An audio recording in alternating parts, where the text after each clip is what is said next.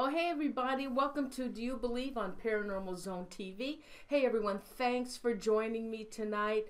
I'm so happy to see you all in the chat room. I took a peek over there and tonight, oh hey, for all of you who have not subscribed to my channel, would you please give my show also a like and please subscribe? I'd really appreciate it.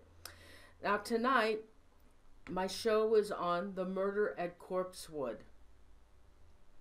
And I have an awesome guest with me. His name is Matt Scott.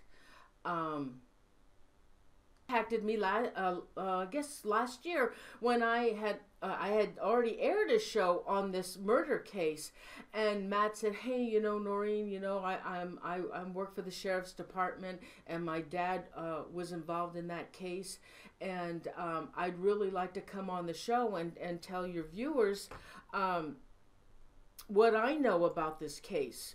So I accepted his offer, and so everybody, let's welcome Matthew Scott Battle to the show. Thanks, Scott, for joining us. Matthew, for joining us tonight. Hi, Noreen. It's great to be here. Thank you so much for having me on your show. Oh yeah, and just one other thing. Let's let them know that you have written 2 books. And I'm not sure, are they still for sale, those books on Amazon? They are. They're Corpswood and Corpswood The Remains. I wrote them under a pen name of John Scott for several different reasons. I had a couple of friends read them and actually tell me that they read too much like police reports. So they're accurate.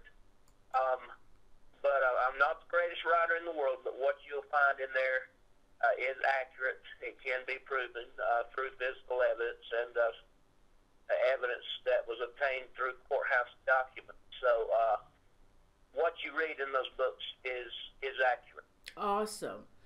So, Matthew, now, would you tell the viewers what you wrote to me about how you got involved in this case? Sure. I was maybe 2 years old when the actual murders occurred at Corpswood. So throughout my entire life, I've heard the story of Corpswood, which happened about 15 miles from where I live. As a child in school, the other kids on the playground or in class would talk about Corpswood, and it became sort of a local legend and grew.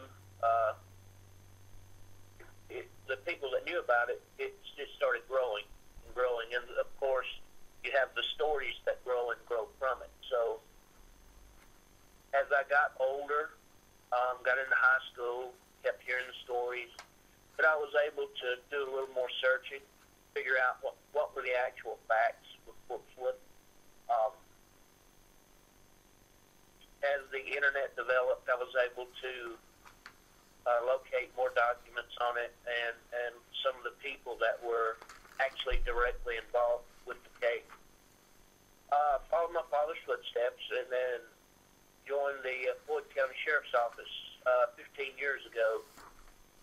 While I was in the police academy, I was fortunate enough to have the lead investigator as one of my teachers.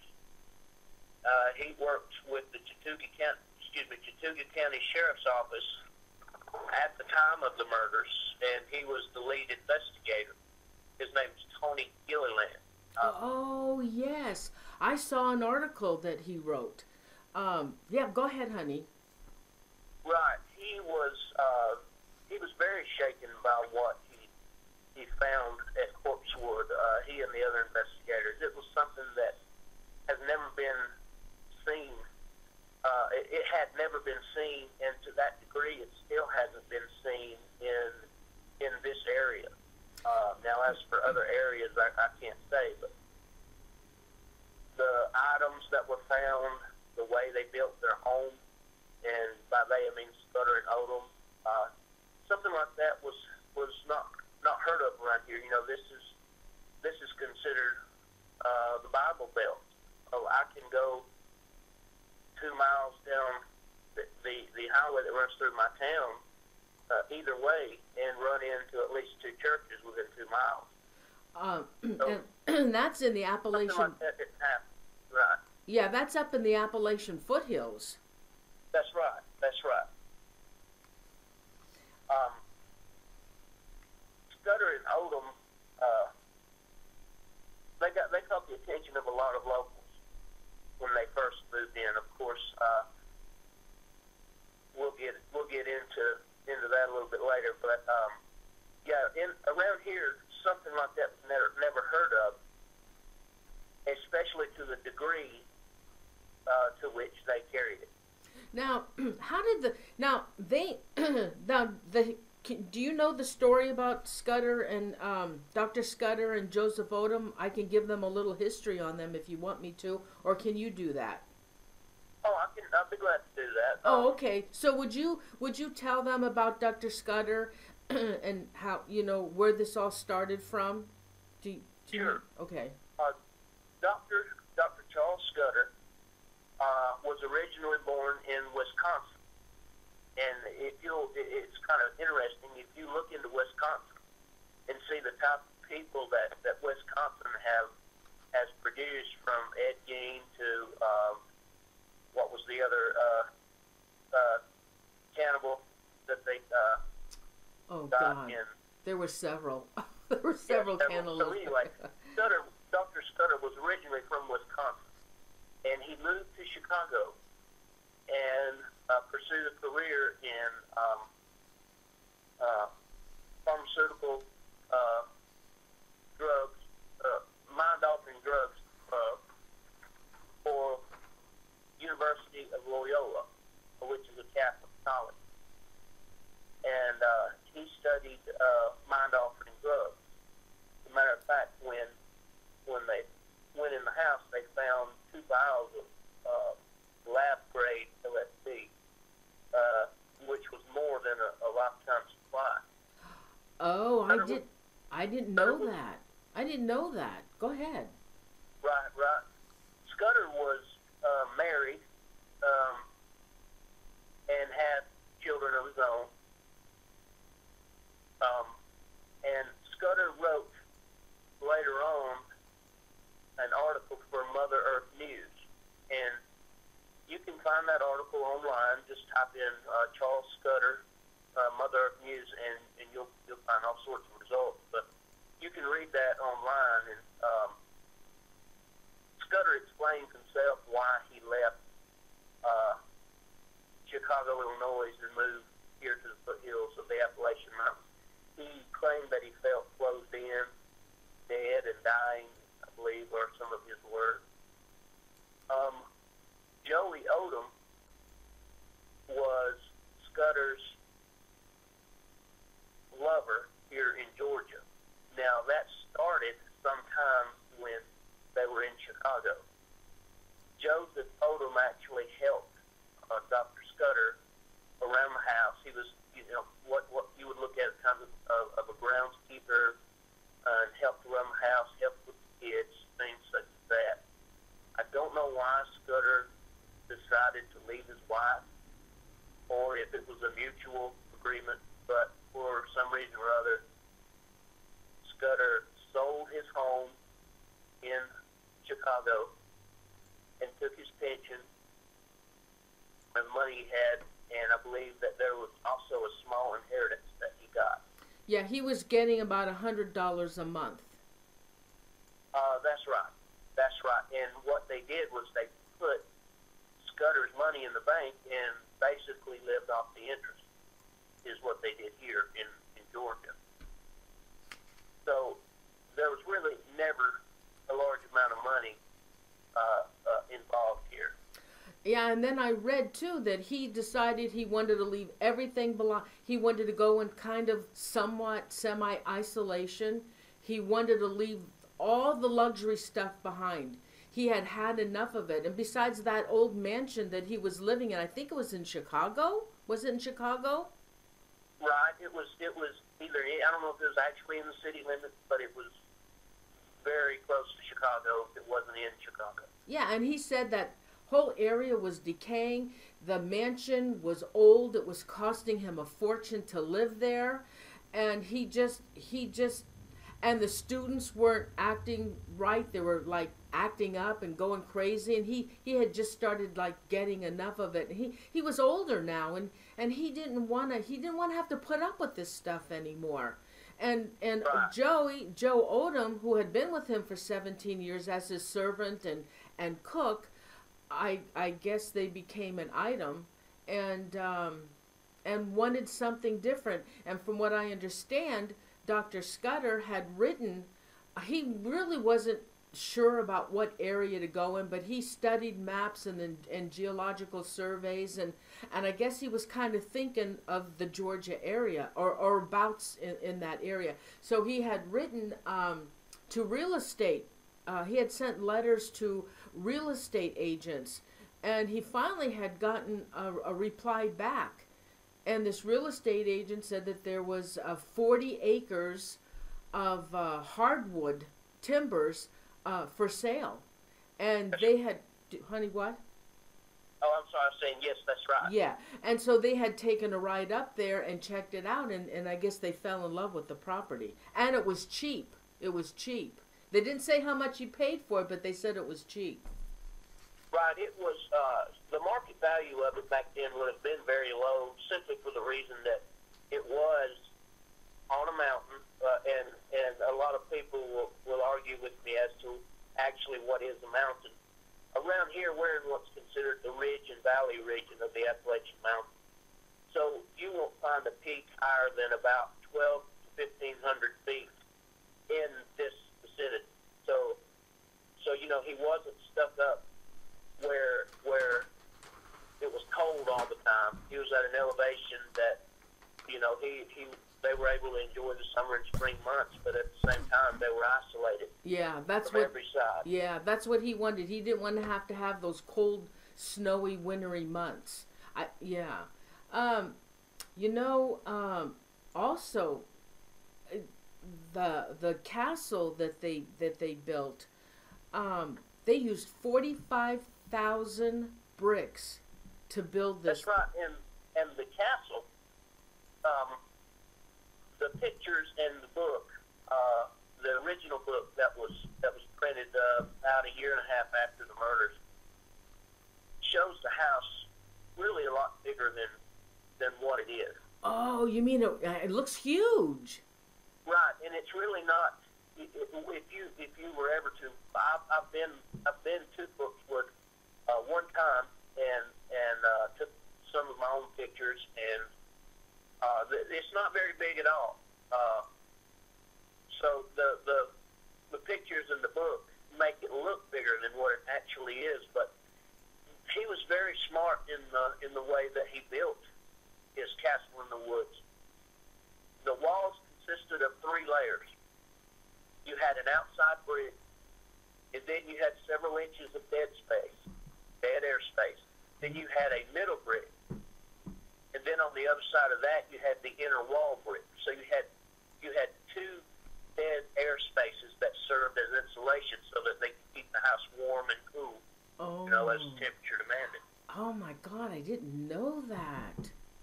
Right. And they built this themselves. I think they did have some help, but it was all done with hand tools. That's right. Now, as far as the cement mixing, I don't know if they had help with cement mixer or hand tools, but they did. They built it entirely themselves. They didn't contract any work. They did it all themselves. And Scudder was very adamant about doing things himself, is what I gather from what I can read about it. And he wanted this. There was some mail found, some correspondence that he had from some people that were in prison. And Scudder's idea and what he was shooting for was a school, or, and I use that term loosely, for the occult. So he built Corpswood so that it would serve that purpose. No way, Matt. No, that's the first I heard of that. Right. There were letters. And I'm looking at my notes here. He's corresponding with a guy who is at Attica State Prison in New York. And this is a quote to Scudder. I went to Wicca meeting when I first started getting into this religion. The guy started hollering for blood for sacrifice, so I gave him blood all right. I shot him in the shoulder. And I left out one word there that some viewers may not appreciate, but that's the type of people that he was corresponding with in prison. Oh. Now, Wicca in itself, first I'm going to start off with saying, because I know that there'll be a lot of comments, what happened to Joseph Odum and Dr. Charles Scudder was reprehensible. No matter what religion that they were involved in, nothing can justify them being murdered in cold blood the way they were. However, having said that, there is evidence to show that they were practicing not only Wicca, which in most people's opinion is a lighter form of white magic. They were also into the black arts and into black magic. Dr. Scudder commented to one of his friends at the time, one of his acquaintances, that the reason that he left Christianity was because of the lack of power. It didn't have enough power. Oh, really? So I don't know how he got into the occult. I don't know what introduced him. He was a very smart man. But he eventually amassed a pretty big library. A couple of thousand books is what I've read from reports and other documents. But he amassed a large occult library that had books in it that taught everything from Wicca to voodoo. Yes, voodoo as well. And they were into a lot of sex and male pornography. Right. Dr. Scudder spoke with another guy I met in a different school, in a school I was taking from the sheriff's office, and he lives in Chattooga County, and his dad owns the pharmacy that Scudder used. See, at one time, Joseph Odum was in a car accident, and it roughed him up pretty bad. With Dr. Scudder having a knowledge of medicine, he wasn't a medical doctor, but he did have a knowledge of medicine. He was able to take care of Joey in their home, and so he used the pharmacy that this acquaintance has. His dad owned the pharmacy, and I'm sorry, I got off track. Oh. Anyhow. Okay, you were talking about Joey got in an accident. He was pretty scarred up or whatever, and Dr. Scudder used the pharmacy to take care of Joey? That's right. And the man who owned the pharmacy, I met his son, and he said that he remembers visiting Corpswood when he was about 12 years old. The murders had happened maybe a month or two prior to him visiting Corpswood. And it was Sheriff McConnell. His dad was friends with Sheriff McConnell at the time. Oh, and my God. So he was able to go up into the pink room, which was the 3-story chicken house. Oh, let me show him a picture of that. Oh, hey, everybody. I also want to let you know that Matt sent me a DVD that has authentic video from who took that video? That video was shot by the Scudder County Sheriff's Office and the lead investigator in the case. It was shot by, in the video you'll see a man holding a pen and he's pointing out certain things in the video. That was Tony Gilliland. And he had a cameraman, and that was back in the days of, you know, the big, huge VHS cameras that you had to hold on your shoulder. So that's what it was shot with originally. How did you get a copy? How did you get a copy of that that authentic video? A friend of mine, I work with another guy I work with at the sheriff's office, had went to college and he did a college paper on Corpswood, and he got the video from Tony Gilliland. Oh my God! That's not copyrighted, is it? No, it's not. It's too old, anyways. It was Right. taken in what, 1982. When did they discover those murders? Did you say when did they? Yeah, I know they were killed in 1982 in December, but how long did it take for them to find the bodies? I think it was about 4 days. Oh, okay. I'm not mistaken. Okay, but I want you to continue the story. Now, another thing I just want to tell the viewers. Okay, now here's the chicken coop, and I think it was also called the Pink Room, where they did their parties and drugs and stuff, because Dr. Scudder didn't let anybody in the castle. He did everything, all his parties, and I think they had orgies and stuff going on in this chicken coop, they called it. That's right. The first two stories were reserved just for chickens. That's what it was. And the top floor was a room that they had painted pink and had a bed and a couch in, and it was called the Pink Room. This acquaintance that I had met in a class I was taking with the Georgia Bureau of Investigation, it was his father who owned the farms, was allowed to go in Corpswood not long after the murders occurred, and he said that in the Pink Room, all around in the Pink Room were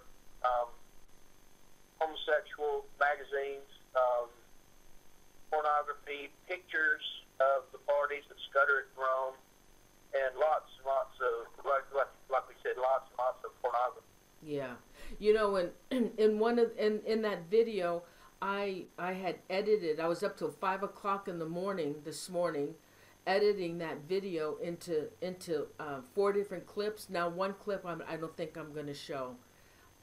I'll have to ask the viewers, and if I do show it, I'm deleting it right after the show when it goes in archives.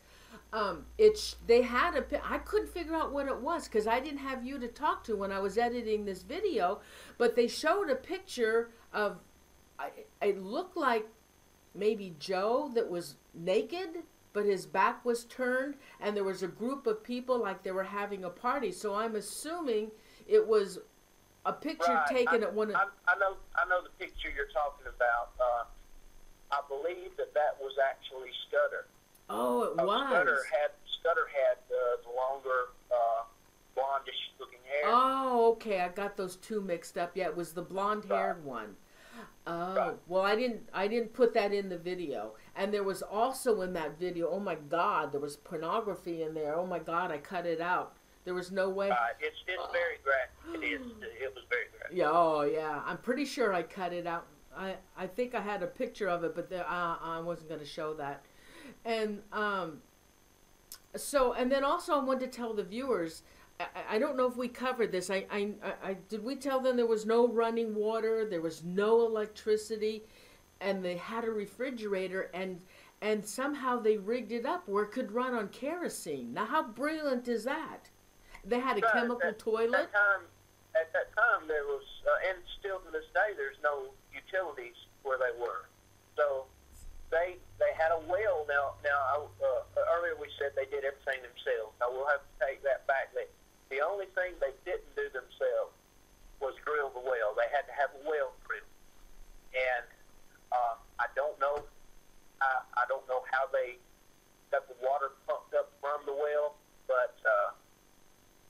I imagine they had a hand pump.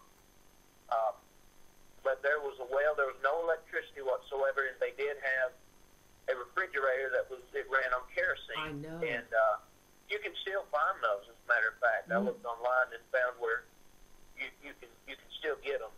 Okay, hey, you know what? I think now's a good time. I have a couple of videos. Okay, guys, this is from the real footage. They went up there at the crime scene, and like Matt said, they took this video. Now it's really poor quality. It's from 1982. I imagine when they first took it, it was in really good shape, because how many times was this copied over and over and over? But it's still This is probably a copy of a copy of a copy. Yeah, and that's what happens. It loses its resolution. So I want to show you. So the first video I'm going to show you, they took the exterior, okay? And I hope you don't mind. It's about a 2-minute video. So I'm going to show that to you. Okay, so this is the real deal. It came from the archives of the what do they call them? The Sheriff's Department?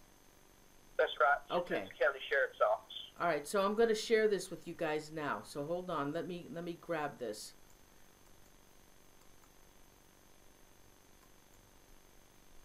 Hold on.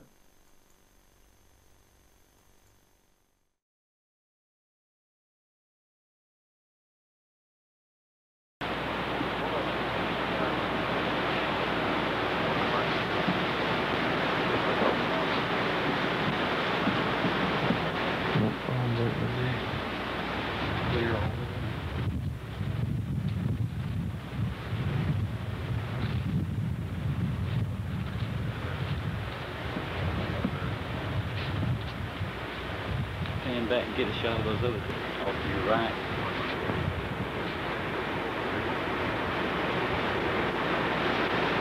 You get the ground level too. Yeah, I think it's ground level all around.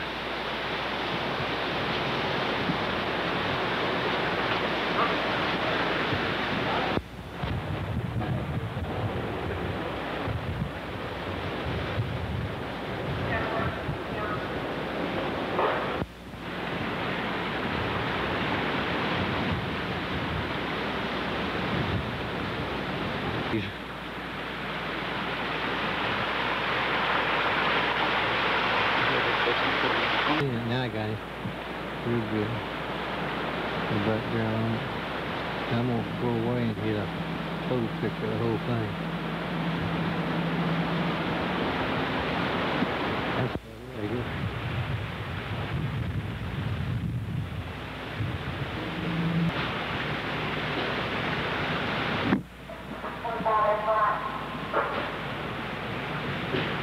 Oh, let's see here.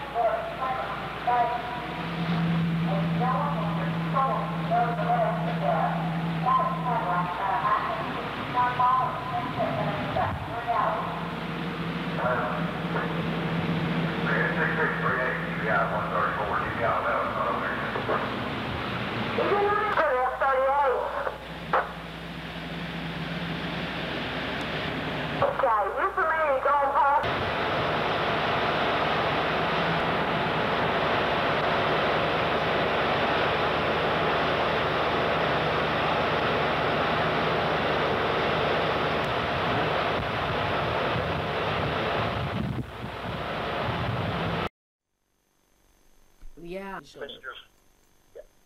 I'll show their picture. I'm showing it to them now. Okay, they were killed by Avery Brock and West. Tony West, yeah. Tony West, that's right. Now, the motive for murder was actually pretty lame, in my opinion, which you can't really have a good motive for murder, but the youngest of the two, which was Avery Brock, had been hunting in the area and came across the castle and came across Dr. Scudder. And apparently Dr. Scudder liked what he saw in Avery Brock and told Brock that he could hunt the area. So he, on a regular basis, would come hunting And pretty soon it developed into a physical relationship between Scudder and Avery Brock. Scudder would, and Brock had several meetings, sexual meetings, and Avery Brock at the time, I believe, was 17. Yeah. Worked as a puppeter.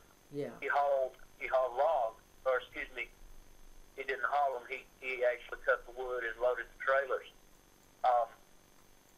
But I don't know if he got angry at Scudder, or it was a matter of him getting angry with himself for whatever he did with Scudder. But anyhow, he got with Tony West, who was a friend, and told Tony West, there's this castle in the woods, and I'm pretty sure there's a lot of money in it. So why don't you and I go and rob these two guys and then get their money? So West was all for it. And if you look in West's background, West as a young teenager, I believe he was 11 or 12, actually shot his nephew, who was a infant. What? He did. His part of the story was that he came in from hunting one day, and the child was sitting in the high chair and was scared of the gun. So West pointed the gun in his direction and made the statement, see, it won't hurt you, and pulled the trigger. Oh.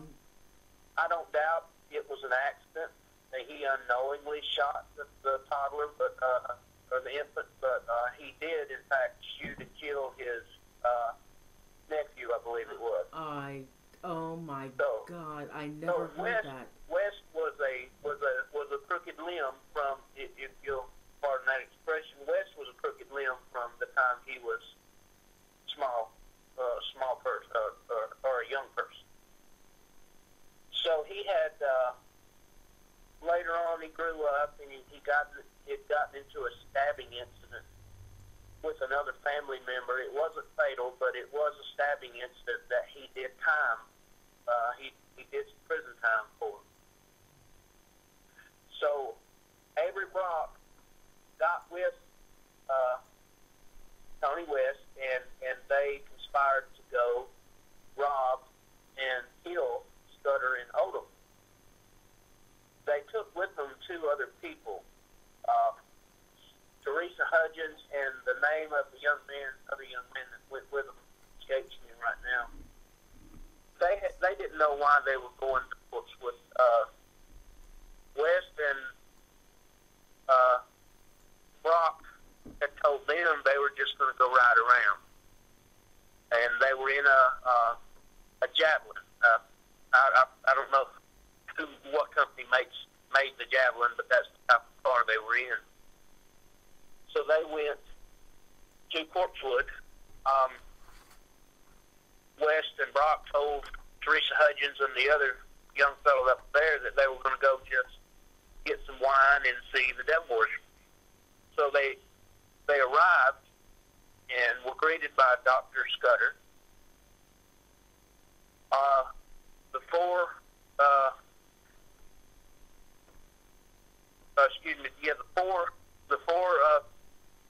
young people exited the javelin and followed Scudder up into Pink Room and began to drink wine, which Scudder and Odum made their own homemade wine from. They had a vineyard, had a grape vineyard. They began to drink wine, and the younger kids in the group began, and by the younger kids I mean Brock and Teresa Hudgens, began to use a drug. It was an inhalant. It was called Toodaloo. Oh. And to my knowledge, I researched it, and Toodaloo was a mixture of paint thinner, and I believe it was gasoline and paint thinner. Oh my God! But it was an inhalant, and or it was. I'm sorry, I'm wrong. Not gasoline. It was glue. It was the model glue and paint thinner. Not gasoline. I was wrong. Oh, But I couldn't imagine. they began to use it, and Brock, the younger guy, told the group that he was going to go back to the javelin and get some more tootling. So he slipped off to the javelin, and what he was actually doing was getting a .22 rifle. So he got the rifle, and as he walked back by Corpswood, he saw Joseph Odum in the kitchen, which was on the bottom floor of the house. And Joseph Odum was cleaning dishes and tidying up around the house, which was kind of like his job. And Brock just started to shoot. He shot through the window. He shot the 2 English Mastiffs that were asleep beside the heater. And Mastiffs are dogs, big bulldogs, English bulldogs. Right, big English Mastiffs. They're very, very large dogs. They were sleeping beside the wood heater, getting warm. Oh. And of course, he also shot Joey. So Joey fell to the ground dead, and the Mastiffs were dead. Now, Dr. Scudder and the others heard the shots, but they didn't know what to think. At least Scudder didn't know what to think of it yet. So after shooting the dogs and shooting Joey, Avery Brock went back up into the pink room, and when Scudder saw the gun, he thought, this is my opinion, he was trying to make the best of a bad situation. He knew he was in trouble. So he kind of jokingly said, bang, bang. And this is testimony, this is from court documents from Teresa Hutchins. That's what Scudder said. Oh, yeah. Now, Teresa Hutchins, that night, that day that they were there with Tony and Brock, there were 2 other people, and Teresa Hutchins was one of them. Now, she has also written a book with 2 other girls, and she was an eyewitness to this, and I believe that she said when she was there with them, please don't hurt anybody. And there was also another boy that was with them, and he will not. He was an eyewitness, and he refuses to talk about it, from what I understand. That's right. Teresa Hutchins she was an innocent victim just as much as Scudder and Odum. Though she was there with perpetrators, she had no knowledge of what was going to happen. But she did. She tried to plead with them and ask them, please don't do this. Don't hurt anyone. Well, when Avery Brock came back up into the pink room and Scudder replied, bang, bang, that's when Tony West and Avery Brock tied Dr. Scudder up. And all of them that were in the chicken house went down the ladder, and I don't know exactly how they went down the ladder. He must have been tied. Scudder must have been tied with his hands in front of him at that time. Otherwise, you can't carry a human being down a ladder that way very easily. But anyhow, they made the way back to the casket, to the house, and stepped over Joey Odum's body and proceeded to go to the couch, which was in the living room, and which was also on the bottom floor of the building. At this point now, can I can I show them another video? Sure. And I'm not sure some of the interior. Okay. Okay, let me play this one for them. Look at that damn thing. That's a good picture. I'm going to pan on around from where I left off so it'll make a little sense. Okay.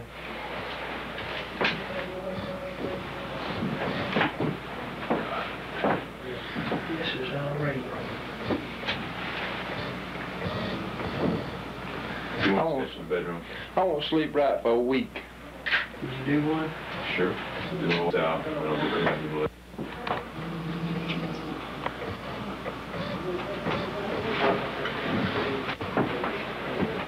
And I'm going to go right on around to your right. Okay. He was here back there,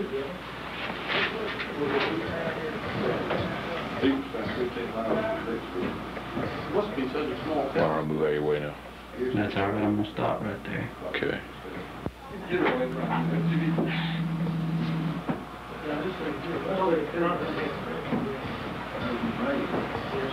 This is necessary.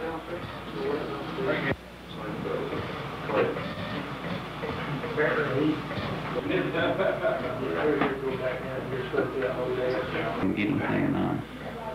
Okay, when you start backing out, be sure and get that kerosene lantern Okay. in front of that's broken.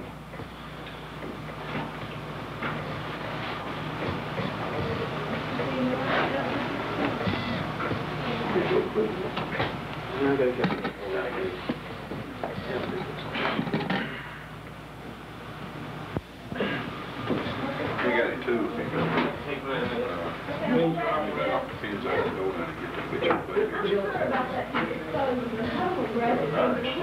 They don't have any down there in that little tool shed. Surely the guys got it. Yeah, I got some tools if you need them.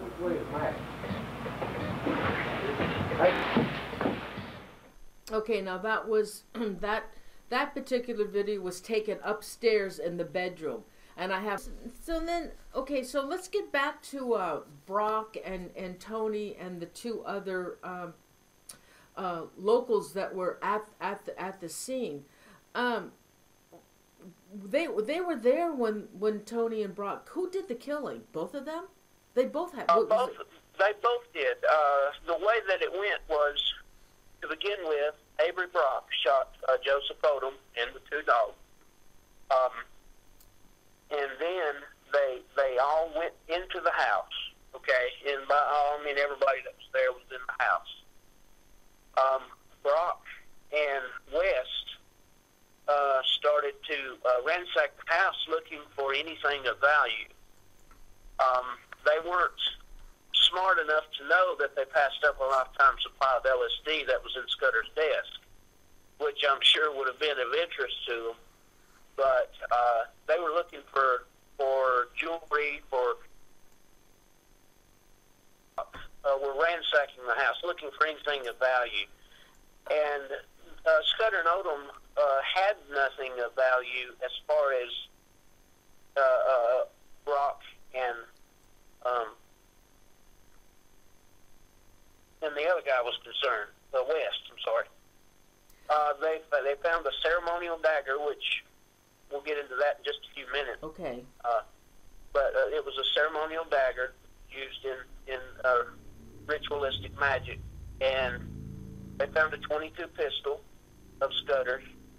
They found some handcuffs, which they used later. They found just small items like that. They never found any money. I believe the total loot was valued at around between $150 and $300, which, granted, in 1982, that was considerably more money than it would be now, but it still wasn't. It's the equivalent to knocking over a gas station after they'd cleaned the tills out of the drawer. Yeah. So after they got done looking for things of value, they asked Scudder, Dr. Scudder, who was at this time tied up on the couch. And they said, listen, if you don't tell us where you're hiding the money, we're going to burn you with a soldering iron. Oh, yeah. And Scudder, knowing that there wasn't any electricity, said, I don't even have any electricity. How are you going to burn me with a soldering iron? Now, I don't know if this enraged Scudder and West, but Teresa Hudgens was still asking, please, let's just go. Let's just leave him alone. Let's go. Let's leave. But Brock and West refused to leave.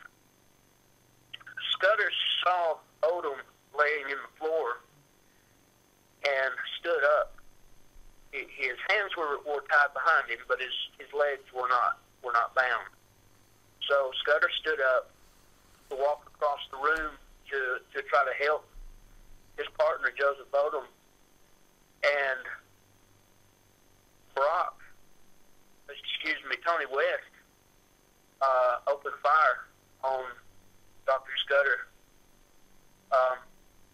And according to the testimony of Teresa Hudgens, Dr. Scudder's last words were, "I asked for this." Yeah. Which is very sad. As I said, I don't believe, I don't agree with their brand of religion. I absolutely don't agree with them on that, but they were two human beings who were not, as far as we know, had not bothered anyone, and they were killed in cold blood. Exactly. Dr. Scudder was an atheist, but, you know, that's your right. But what these... That's right, that's right. You know... That was their right, if they chose to live that way. In my opinion, that's their God-given right.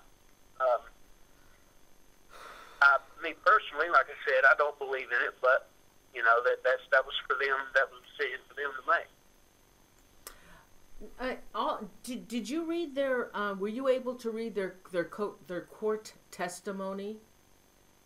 I went to the Chattooga County Courthouse, and this was probably over 5 years ago.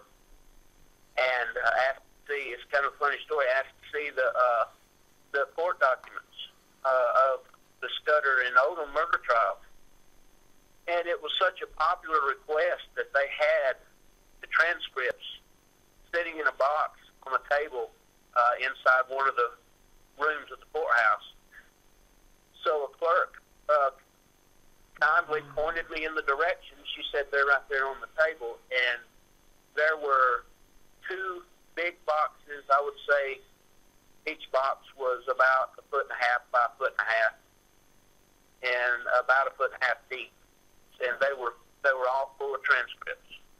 Oh, so I didn't read all of the transcripts, but I did go through the high points of the case, I guess you would say. How long was the trial? Do you know? I really don't know. I couldn't answer that with any accuracy. What was their background on these two? Well, as I said, with West, Tony West, he had shot and killed a child, a baby, by accident when he was a youth. And I believe that's what set him on the wrong path, on the path of what ended up ruining his life completely. Well, I also understand that when Brock was talking about, now how did those two connect? Because Brock was telling him about Dr. Scudder and the mansion and all the stuff that was included in this mansion, all this, and that golden, was it a gold-plated harp? And right. Now the only thing is that was upstairs in their bedroom. Right, and he enjoyed. He wrote his own music for that harp and enjoyed playing it in, out in the woods, so that the music would echo through the canyon. It wasn't really a canyon, but there was a small canyon below where they built. Oh my God! That's how they said that Wes got involved with Brock, because he was hearing all this. So, do you know what the relationship was and how they connected?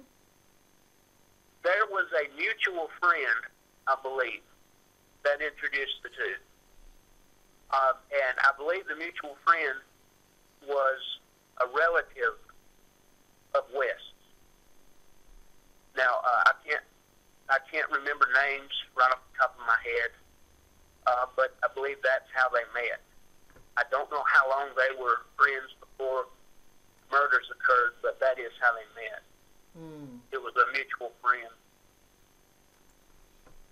Oh God! All right, I have another video I want to show you. I believe it's still the interior, and you'll get a feel for and I think this shows all the thousands of books that he had. And I believe on this video, Matt, is the one where one of the, what do you call those? Are they sheriffs, detectives? What are you called up there? Well, here, it depends on which county you're in. In Chattooga County, they have one countywide law enforcement agency, and it's the Chattooga County Sheriff's Office. So they're, okay. So it would be the sheriffs then that they would send out to do these investigations? That's right. Okay. And you'll hear one of them talk about the books that he was just glancing. I guess they were on the table, and I remember him saying voodoo, I think occult, and then pornography. And right. All right, so here, let me play this one. Hold on.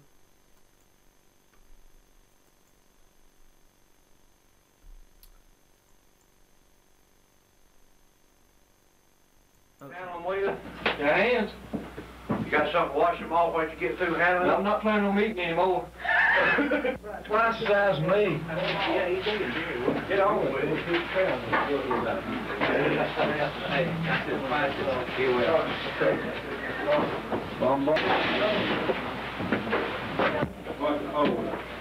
Huh? Y'all find your cartridges in here. That ain't what it goes on. Hey, Kevin. Okay, some more cartridges down there. No, a minute. Okay, put it on the pillow.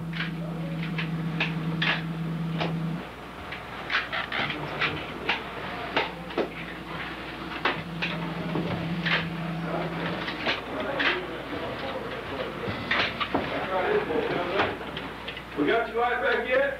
Yeah, we fine. It's working back.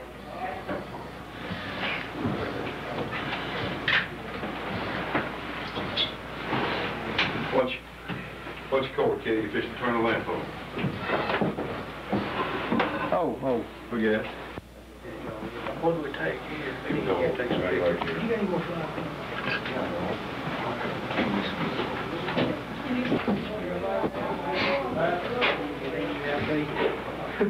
That's what I was going to look at. What's the date on it? No, that's just some straight old color here. I like straight up, but I was looking at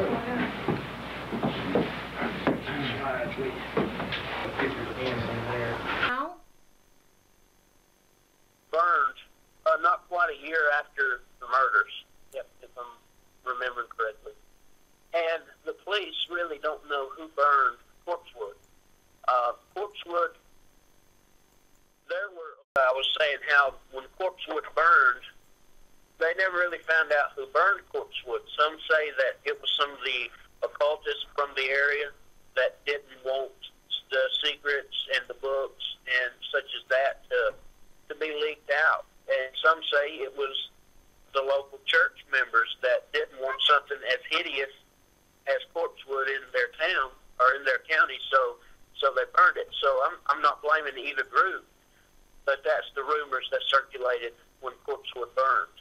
Oh, you know, now I read that they said that Brock started the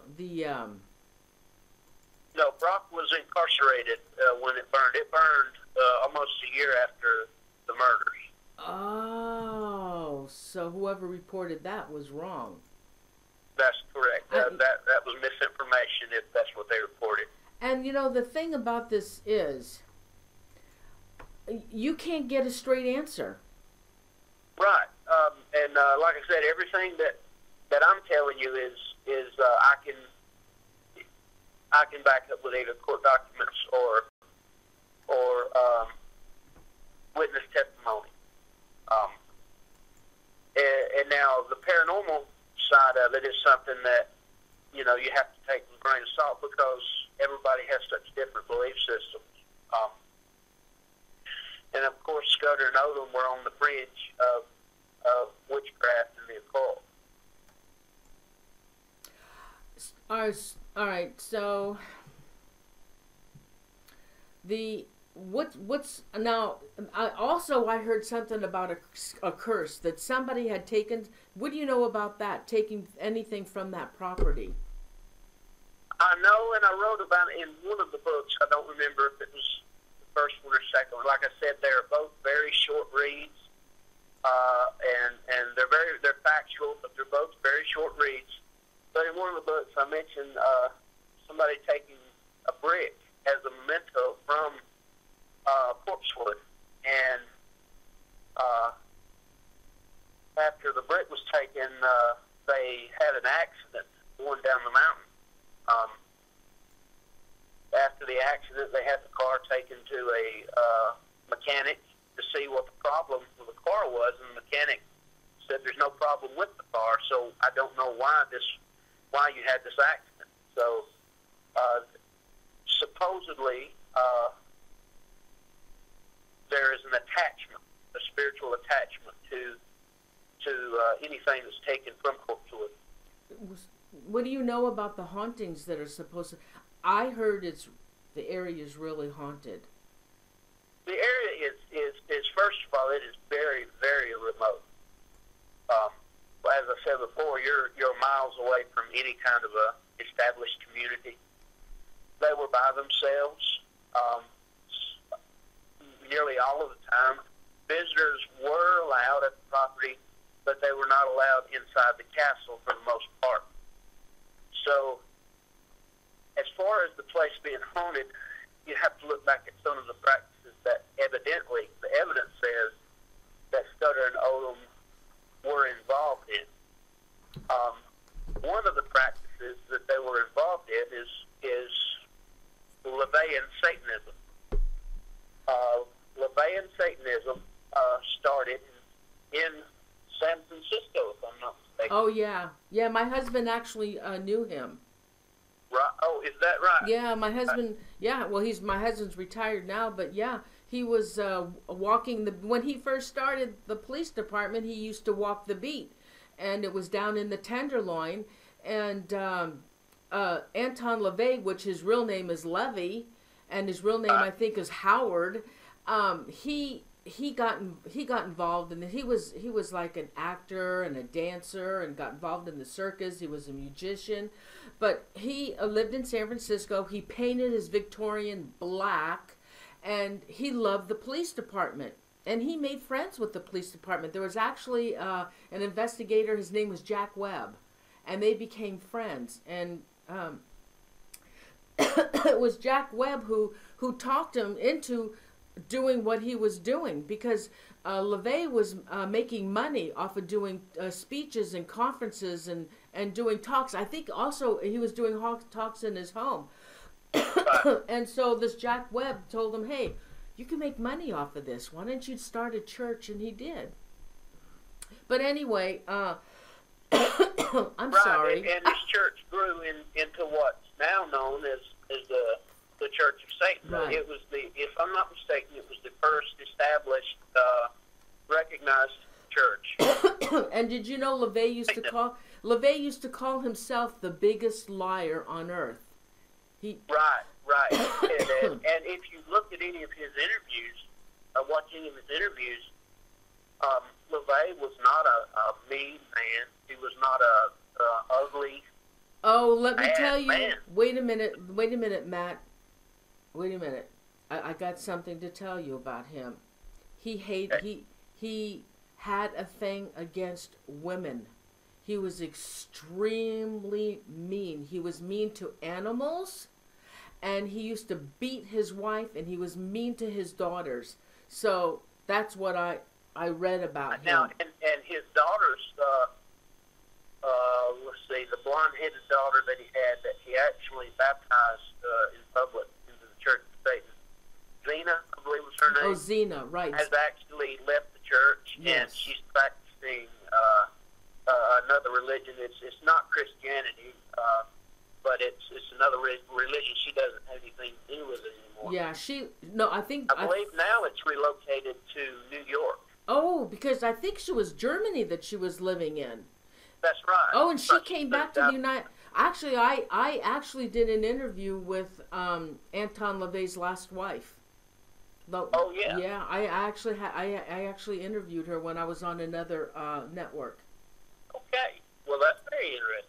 Oh, yeah. I bet that was a very interesting. Oh, yes, it was. It was very interesting. I wish I had that video. But he was quite something, that man. But he was on the outside. The outside looking in, he didn't look like a devil until he, dressed. He actually wore the costume. He had a cape and horns. Oh, yeah.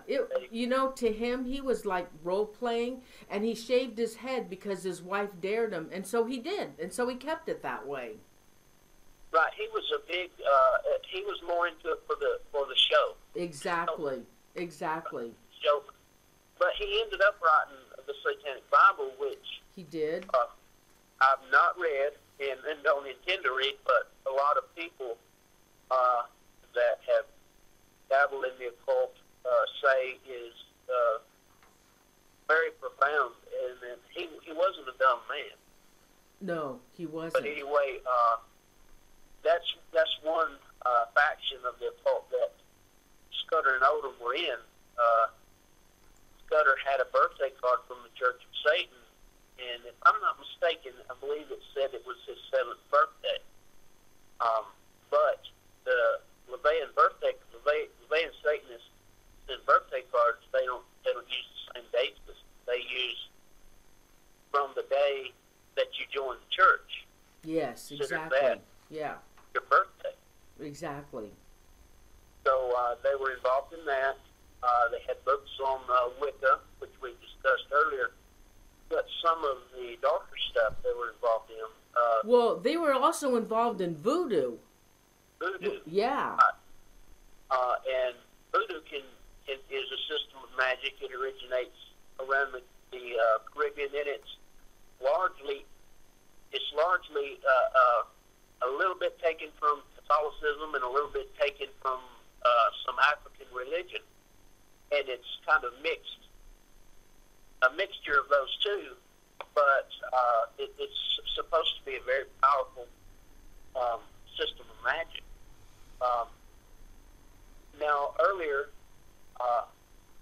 when you were showing the video, I mentioned a picture that was on the wall. It was a stained glass, I believe, but I think it was built into the brick, and it was this hideous-looking creature, a fat baby Buddha looking. Oh yeah, what was that? I believe that what that was called a Trans-Yucatan icon. The same as if you would go into a Catholic church and see the stained glass window. Well, not only Catholic, but a lot of churches use stained glass windows. Some factions of Christianity look at them as gateways to heaven.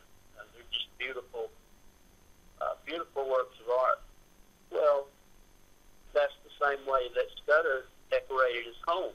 And a Trans-Yucatan icon is associated with the Trans-Yucatan magic, which is a black magic. It has ties to,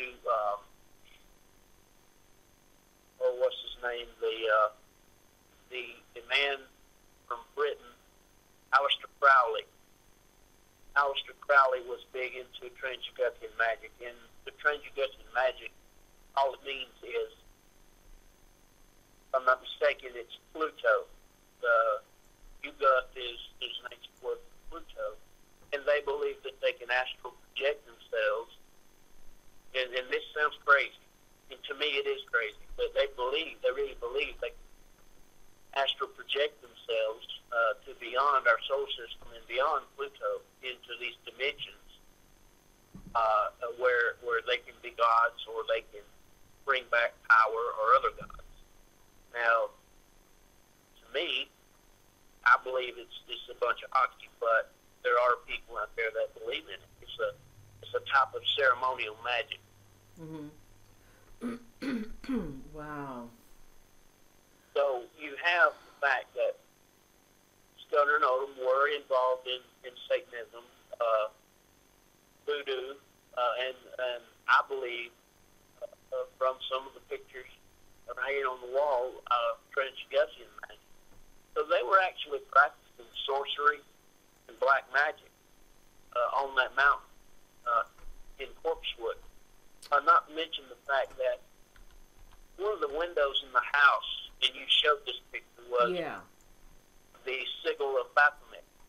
It is the inverted pentagram with the goat of Mendez inside the star.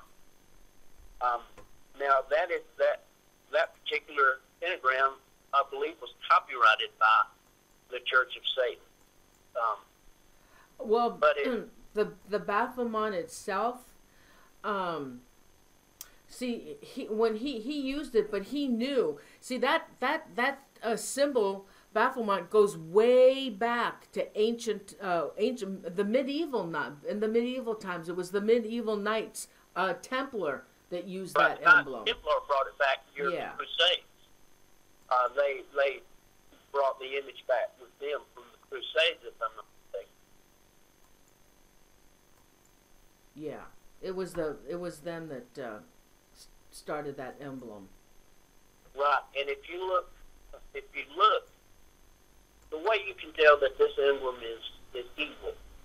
Now the emblem, the pentagram itself, just the pentagram has been in magic, ancient forms of magic for years and years, probably 1,000 years. But the inverted pentagram, when the pentagram is turned upside down, now that's when you need to take notice and see that it is actually an evil sign. And a lot of people don't realize it, but if you take a star, just a regular pentagram, just take a regular star, and you stand it up, it's not inverted, you have what looks like 2 legs, 2 arms, and a head. Now, in the Bible, it says where when Lucifer was thrown from heaven, he looked like he was a star falling from heaven. So if you take that star and you invert it, it looks like Lucifer falling down from heaven.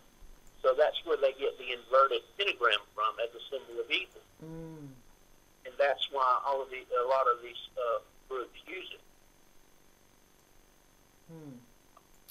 So there is evidence to suggest they were practicing black ritualistic magic, and also they were practitioners of Wicca.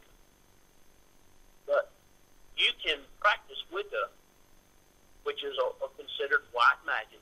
White magic is where somebody wants to do good for somebody, so they do a spell or an incantation. But you can practice both white and black magic at the same time. You don't have to be on one path or the other. So they were practicing a black magic, and whatever follows with their black magic. And by that I mean, right before Scudder was killed, he painted a self-portrait, and this self-portrait had him gagged and 5 bullet holes in his head. Oh, I remember hearing that. That's right. And he, an acquaintance that was in Corpswood asked him, well, what is this about? What did you paint this for? And he said, well, I believe that's how I'm going to die.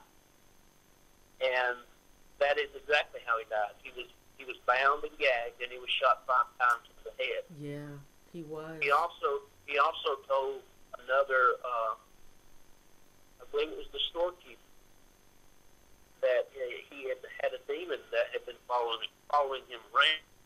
And this was, I believe, about a month prior to the murders. So, and there's another little twist that a lot of people don't know about. Dr. Scudder was involved in psychological pharmacology. He studied mind-altering drugs, in particular LSD, which LSD was the main drug, the main player in the MK Ultra project. I'm sure you're familiar with the MK Ultra. The what, honey? MK Ultra? No.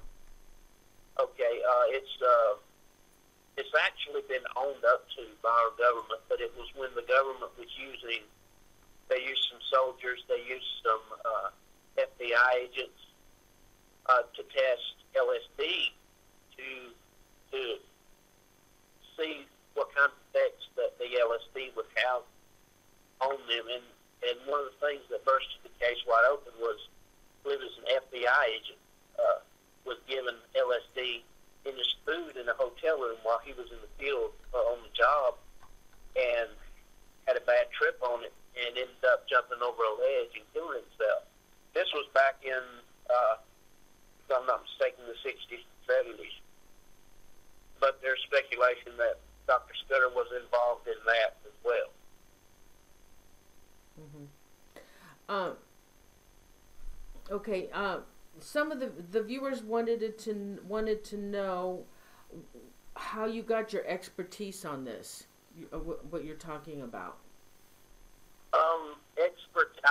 First, I'm going to go ahead and say I'm not an expert, but I have read.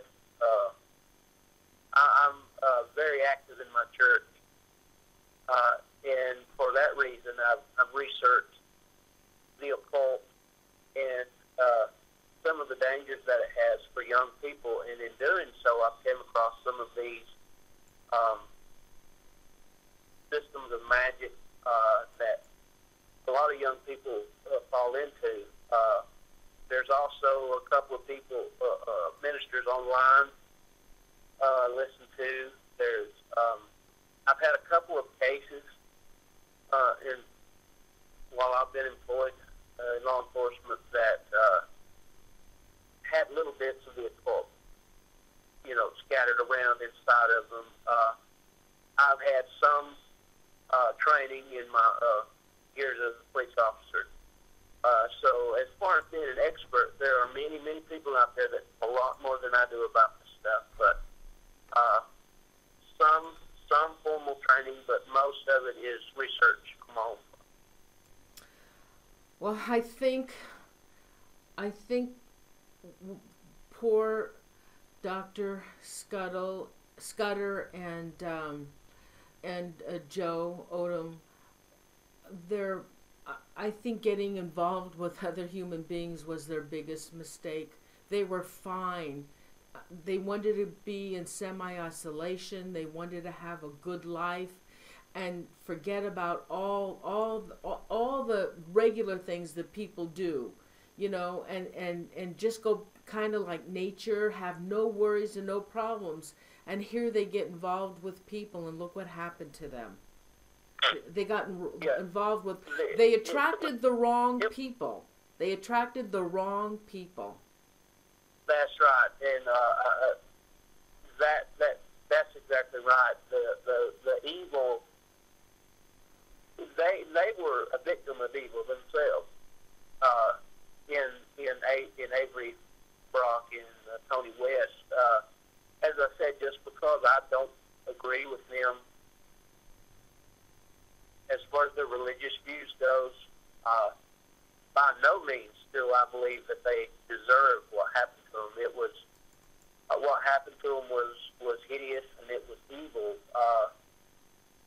Brock and Avery deserve to still be in prison to this day, which they are. I believe one of your guests on this subject said that Tony West was able to claim an insanity plea and is living his life in a hospital somewhere in a psych hospital. But that's not true. He is in the Georgia prison system. Both of them to this day are. Oh yeah, I read that too. That they put him back, into the prison. Right. It's gonna show it run down, Tony. All right. The day of the murder, how did they get into the castle? Did they get into their castle because they don't allow anybody there? Do you think they got in because they had their guns?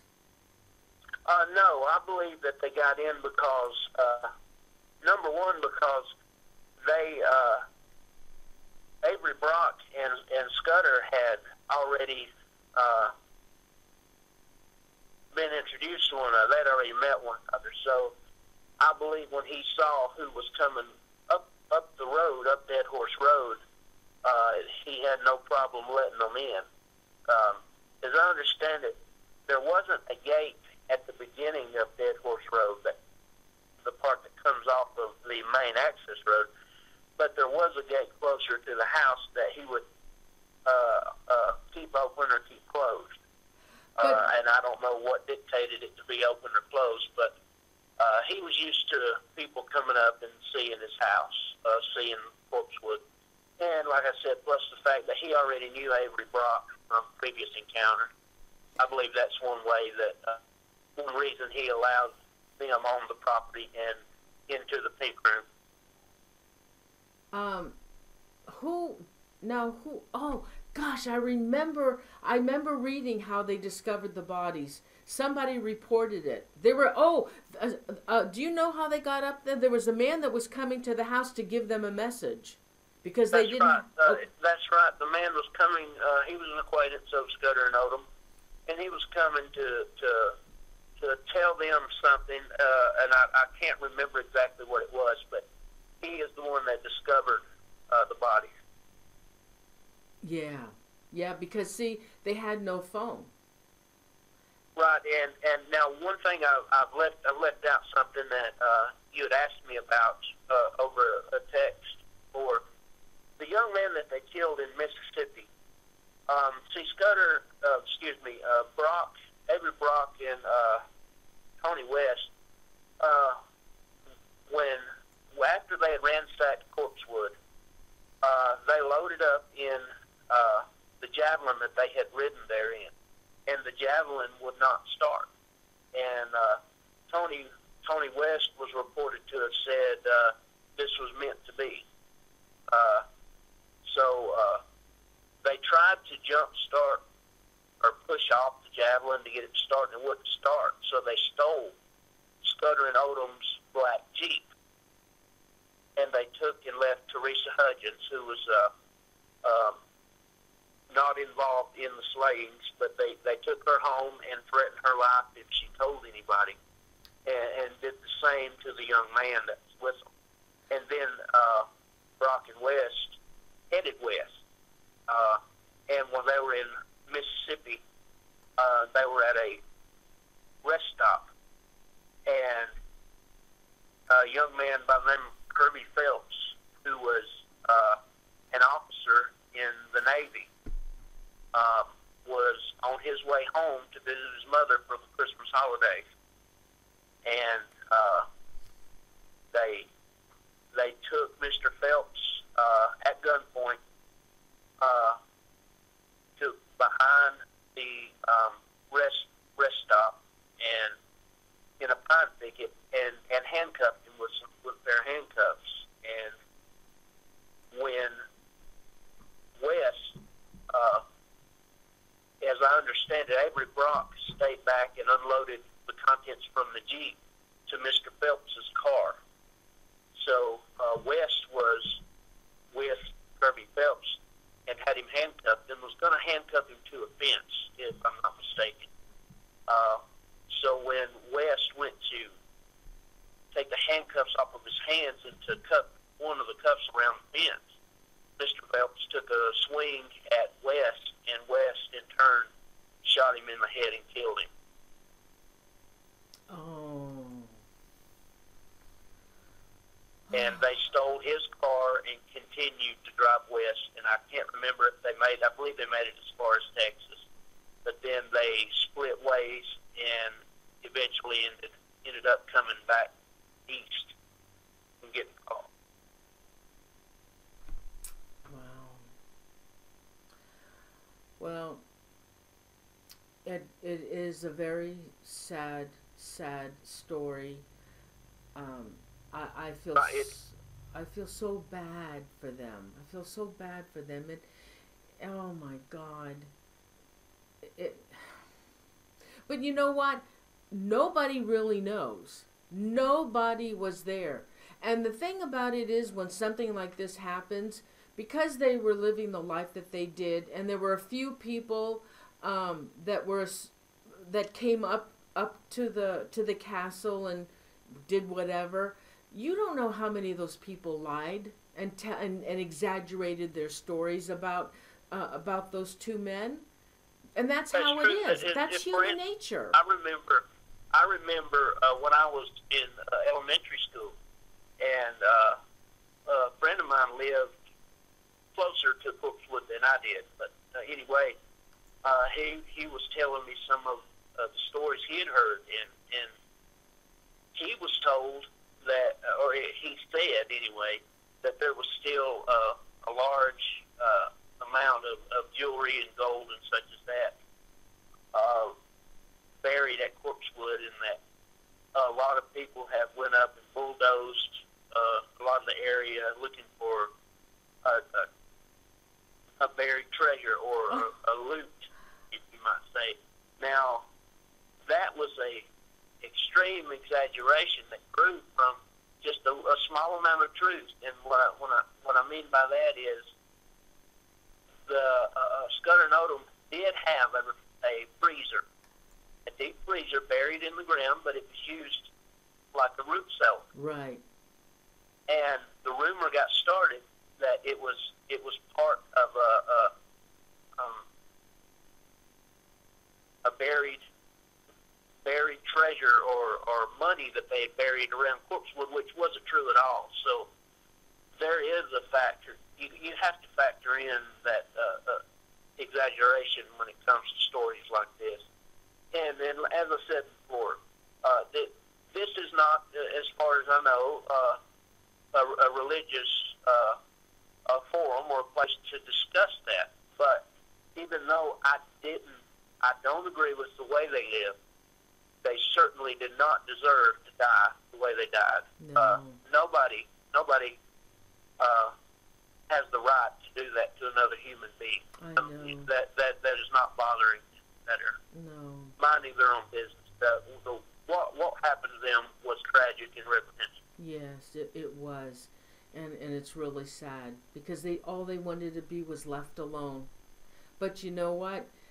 What they were doing, Matt, it's going to get you into trouble. You know, you're gonna get those people that are attracted to that kind of stuff, and these two young kids. That's what you get. You got to be really, really careful. That's right.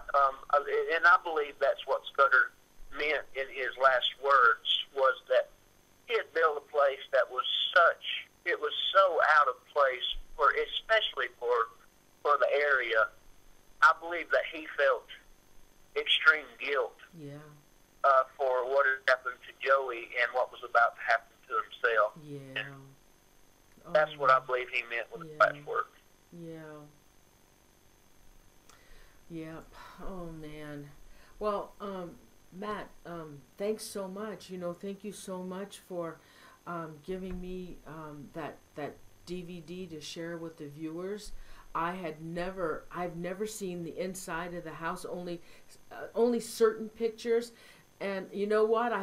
I'm really sorry. I did have the kitchen. I had some of the kitchen in one of the videos, and I guess I cut it out by mistake because it was really interesting to see their kitchen.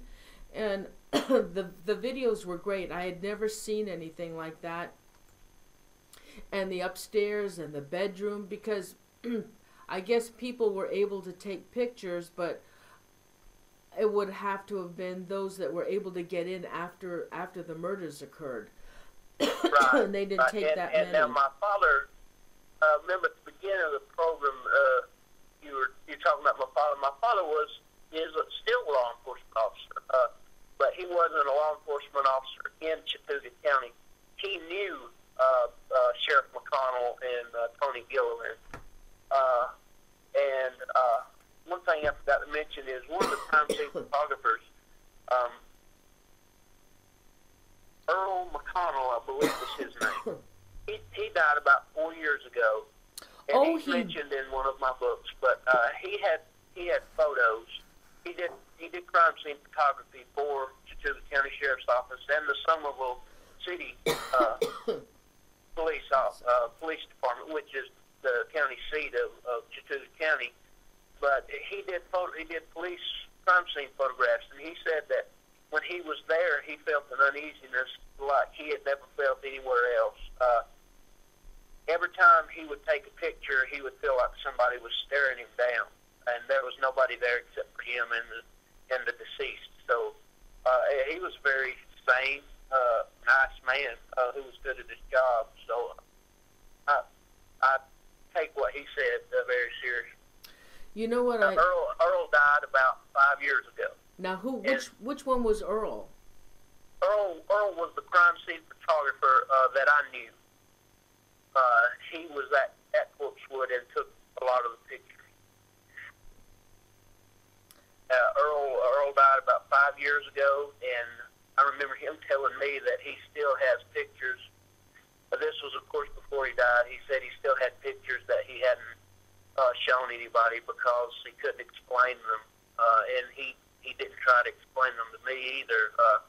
He would just say they were very strange pictures from Corpswood. Wow. Does anybody have those pictures?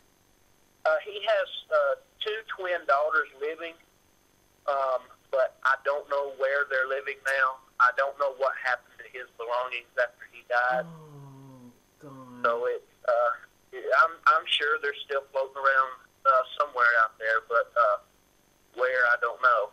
Wow. He didn't like to go into grim detail about Corpswood. I guess it was because he was actually there and smelled the smells, and a lot of people who've never been at a crime scene or now people that work in hospitals can tell you when there's been blood spilled, a lot of blood spilled, you can smell it, and I think that's one thing that bothered Earl was that smell, because I remember him telling me about that too. For those of you who had come in late, Matt is a sheriff. Where are you a sheriff at, Matt? I'm a sergeant for the Floyd County Sheriff's Office, and it's in northwest Georgia. We're about 70 miles from Atlanta and about 60 miles from Chattanooga, right in between. You know what? Also, I was kind of disturbed with those videos is the fact that everything was like nonchalant to them. They're walking around dead bodies with all this blood all over, horrible distorted bodies, and knowing what happened to them, and then seeing the animals killed in the corner, and walking around, and there was a bunch of people there.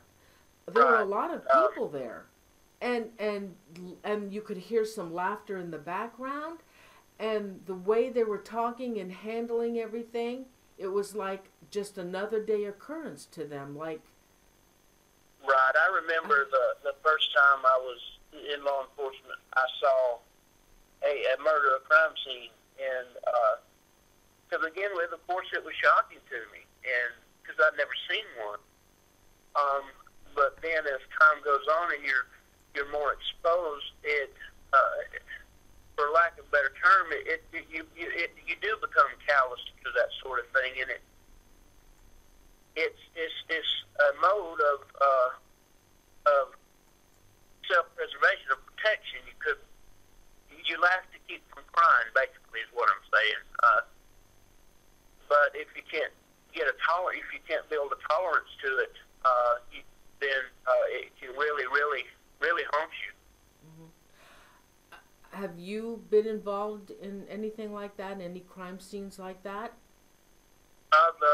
Let's see, the last death I was involved in, I am a supervisor now at the sheriff's office, and I'm assigned to the jail division, and we have, right now we have about 700 inmates. We can house up to 900, but yes, I've been on several murder scenes. The last one that is still yet to go to court, so I won't tell any.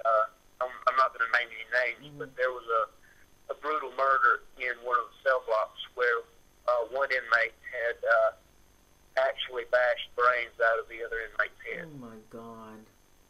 Oh my God.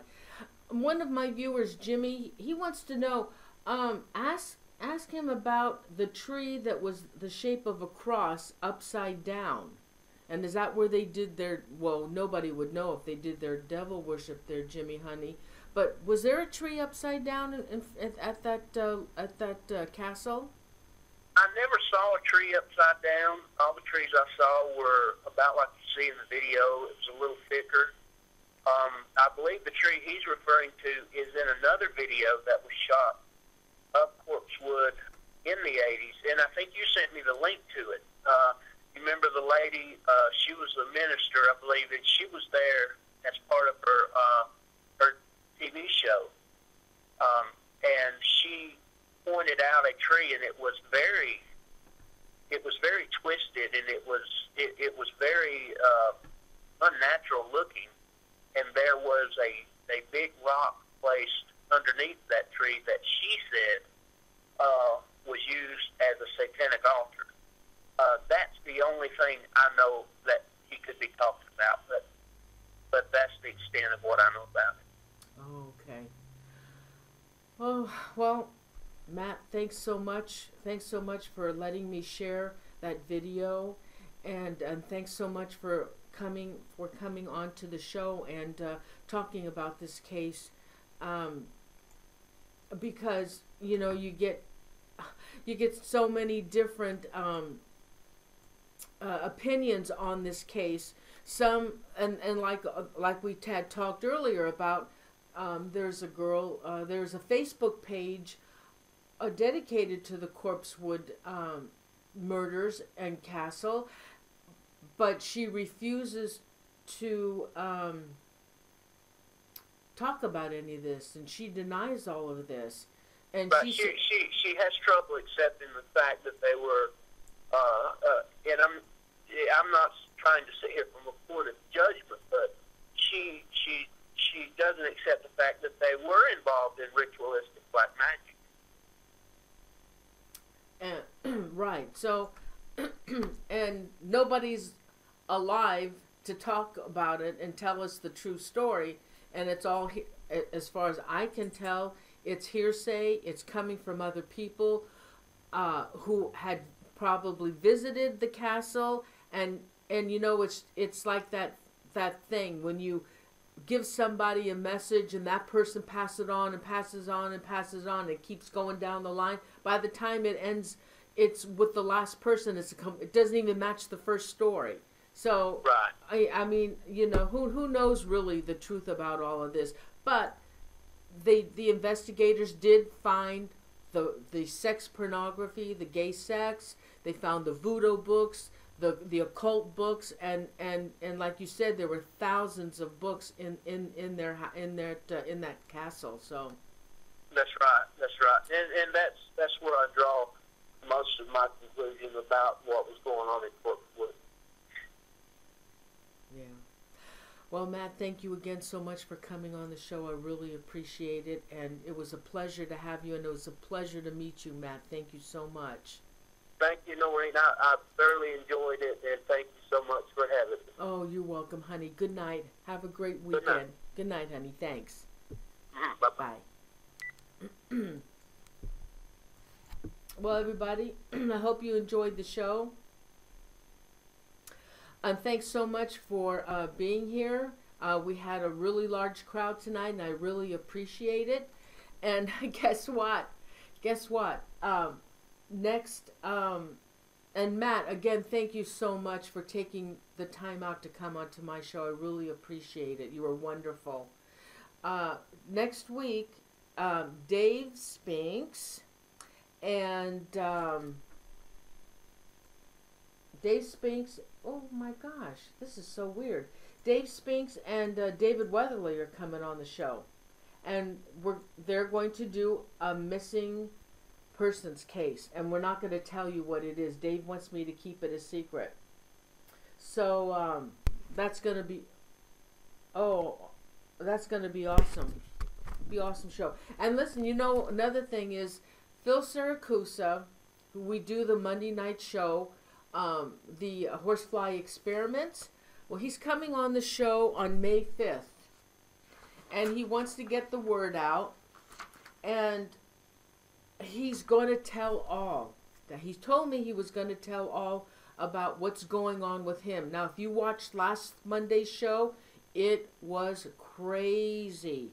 We had Karen A. Dahlman, who was an expert on the Ouija board, and she gave him answers from the Ouija that went along with what's happening to him, and he couldn't believe it. If you get a chance, go back and watch last Monday night show. He wouldn't talk about it, but on May 5th, he's going to talk about it, and he's going to tell us some stuff that's going to be pretty scary. And he wants me to give a warning on that show as well. So everybody, thanks so much for being here, and thanks so much for watching the show. And let's see. And then, yeah, so anyway, and don't forget, next Monday, the Horsefly Chronicles. I'm waiting for Carissa to tell me who the guest is. Hey, also, you know what? Would you guys go over to my my fan page, Do You Believe fan page, and please give that show a like. Royce, would you please give them the URL to that? I'd really appreciate it if you guys would give me a like on that page. So anybody, so let me do shout outs. Oh yeah, I actually Phil's show, the show on Monday night with the Horsefly Chronicles experiment, it's really growing, and people are really taking an interest in the show, and I'm really glad about that. I love being a host on there and just sitting and listening to what's going on and who the guest is and what they're coming up with. It's crazy. It's really an enjoyment. I really enjoy that show. And so everybody, okay, so let me do some shout outs, and I love all you guys, and thank you all so much for joining me every week. And Matt was a great guest. I really enjoyed having him. Please give my show a like, and please like my fan page. I'd really appreciate it. So let me start doing shout outs. Royce Hinman, my mod, Sandra Miller, Para Princess Patricia, John Rad, Nancy Soplavita, Angie Simmons, Heather, oh my God, Heather Wemhoff, Zoe Small, Summer Sims, Griffin Cochran, Mama Joe Buffalo, hi honey, that's Joni Mitchell, Midnight Emirata, River Culver, hey Culver, hi honey, hi honey, River, Jeremy Legis, Donna Gorton, Luciana Daly, oh God, okay, okay, now you're going too fast, Margarita Horvath, Joker SDN, Jimmy Cortez, hi honey, Unique Sweet Annie, Janet W., Tracy Boyning, Karen Hirsch, Alia, oh, are you kidding me? Alia Gwen Arthur, Alia Gwen Arthur, David Coffin, hi David, been a long time. Venter Storm, Heather, okay, Savannah, okay, Savannah Amar. Anybody else want to shout out? We still have 112. Oh, thank you. Really? Awesome. Thanks, Venter. Lucy Langner. Luce Kez Langner. Chippa Terry. I know Ginger Simmons was in because I saw her. Renee Rates. Miss Paula. Janice Bolt. Anybody else? There you are, Ginger. Joyce Lynn, hi, honey. Anybody else? Anybody else? Deity. Oh, Desert Deity. Okay. Thanks, Desert.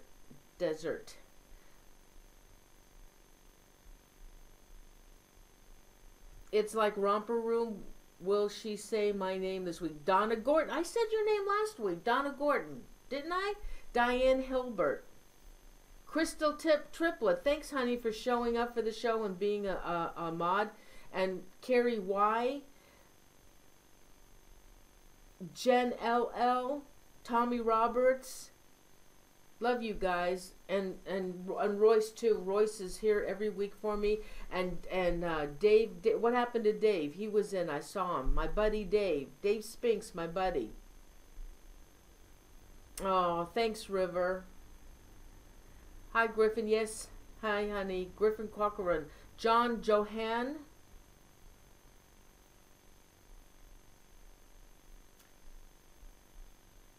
Yeah. Well, John, he did that on purpose because he's waiting. He's gonna tell some stuff that I think we're all gonna be shocked about. Jody Girl 72, love you too, honey.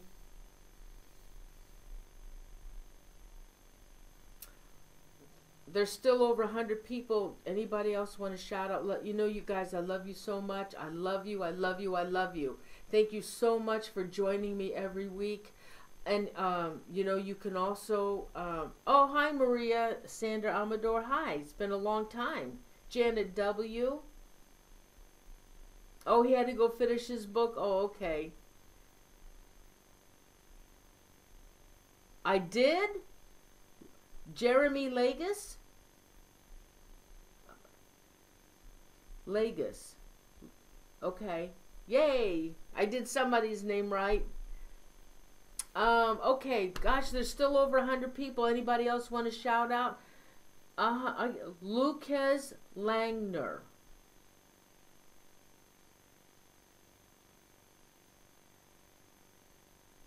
Night, Tracy.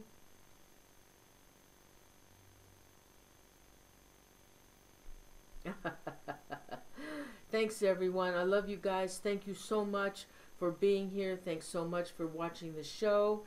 And there's still 100 people. I guess nobody else wants to shout out. Anyway, thank you so much. All right. Oh, yeah. Reminders. Yeah, just have to go to ParanormalZone.tv. And there's a tab for an email, and I think there's also a contact. Sometimes people send me the contact, but you can sign up. Hi, Nora Miles. You can sign up. Andrew Cox. Hi, honey. Happy trucking. Hope you're safe out there. I hope if you want show reminders, just sign up and you'll get a show reminder. I sent them out late today, but I did send them out. Oh, Kathy Salento. Hi, honey. Okay. All right, so I'm going to go now, and love you guys. And I'm going to go, and I'm looking forward to Friday. I love my Fridays, and I love my Fridays. I love my weekends. So everybody have a great weekend, and please join in Monday. Those Monday shows with Phil are really exciting. So I'll see you all on Monday night, I hope, okay? So everybody, love you guys so much. Have a great weekend, and I'll see you on Monday, okay? Good night, everybody. Anybody else want to shout out before I go? Say good night, Gracie.